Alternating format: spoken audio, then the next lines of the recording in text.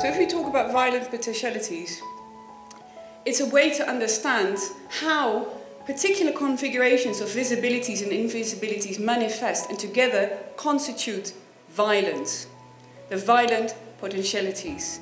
So it's the potential for violence which is constantly present in the streets of Eastlands, Nairobi. It's the violence that invisibly, constantly affects or allows freedom of movement and hundreds of his comrades.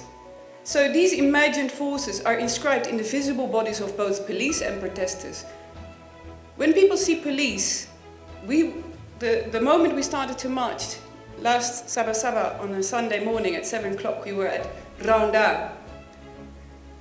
We saw police. The first thing we do is,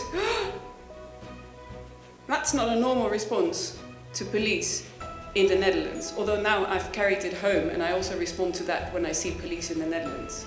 Because it's something that you learn here. Police means danger, police means violence, police means you have to give a bribe. Or face extreme persecution, even up to the justice system.